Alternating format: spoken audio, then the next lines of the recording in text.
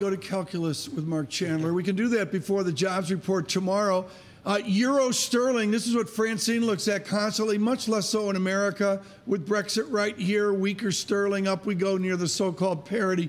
Mark, it takes two to tango, and it's partial differentials. Which dynamic matters? Is it sterling or is it euro dynamics? I think it changes. I think that earlier it shifts around, but right now I think it's primarily a weak sterling. The euro is really flat this week. You know, the euro broke down last week and traded mostly sideways now. But this is critical. Everybody got wrong the dollar call. With great respect to UBS, great call. The dollar call of weaker dollars through the summer. Is the surprise for next year euro dynamics?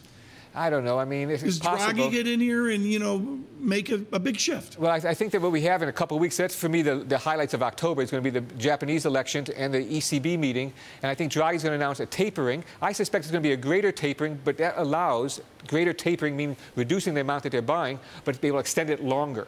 And I think that's the key, and that's what the key was from earlier this week, the chief economist from the ECB talking about that duration, the trade-off between duration and size of the program. So let's go from the tripod of euro sterling over to the dollar pair. What is your call on sterling dollar cable, and what is your call on euro dollar out a year or so? Yeah, I don't even know what I'm having for dinner tonight, let alone where the euro is going to be in a year. But I would say that I do think the dollar, I was wrong about the dollar earlier this year. I thought that we'd have a better run of the dollar.